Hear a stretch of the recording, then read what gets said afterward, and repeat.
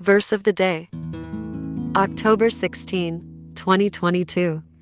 Now I beseech you, brethren, by the name of our Lord Jesus Christ, that ye all speak the same thing, and that there be no divisions among you, but that ye be perfectly joined together in the same mind and in the same judgment. 1 Corinthians chapter 1 verse 10.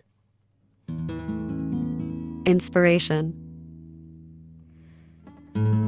I firmly believe that Christians must unite as one in these more and more secular times. Science and technology have advanced tremendously over a short period of time, leading many to stop believing in what led us to this point in the first place. The result is a generation of wandering souls, lost without the one and only hero, Jesus Christ. All devotees of Christ must stand together in this battle for earth, because all of mankind's salvation relies on our unity.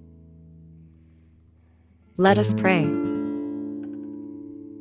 I beseech you, Lord God above, to help me walk hand in hand with any other believers that acknowledge you are the one true God. Lord, help me cast aside any doubts or difficulties that I have with the slightly different customs or beliefs of your followers. For we must face the coming challenges together in order to succeed. I am thankful to have any people on the same side as me, for it instills a renewed faith and sense of purpose to be surrounded by passionate followers. Let us all pray together in the name of the Father, and the Son, and the Holy Spirit. Amen.